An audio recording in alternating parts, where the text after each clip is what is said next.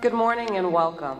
I'm Sheree Stokes, Executive Director of Tech MGM, and it's a pleasure to stand before you with such great news this morning. Today represents even more growth and depth in the support of our public school systems. Allow me to introduce Mr. Eric Sloan, Executive Director of the Montgomery AFCEA Chapter Education Foundation, for today's exciting announcement. So the Montgomery AFCEA Chapter's Education Foundation is a nonprofit organization dedicated to supporting and expanding STEM education in the River region. Over the last decade, we have donated over $1.5 million to the local community to create and promote STEM activities, grant scholarships, and provide internship opportunities for students and educators.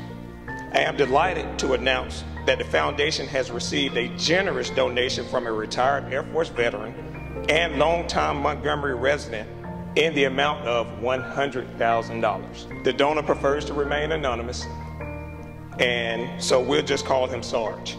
Sarge is committed to supporting underserved communities in the Montgomery public school system and providing tools and opportunities for students to excel in STEM.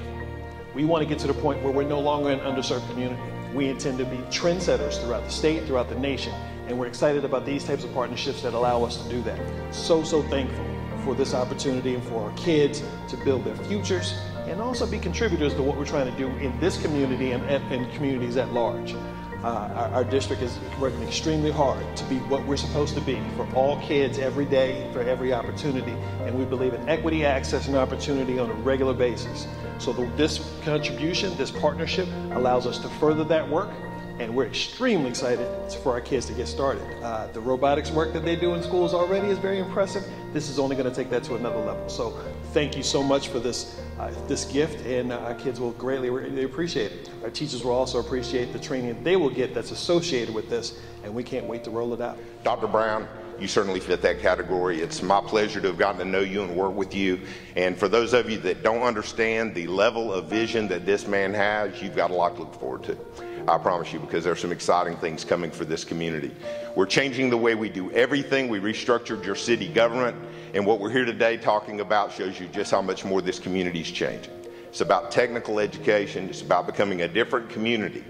And what I like to tell people as we travel around is, if you try to take Montgomery and run it through a prism or a lens from 10 years ago or 20 years ago, you're going to be very frustrated, because it's a new community with a bright future, and we're just proud to be part of it. Thank you.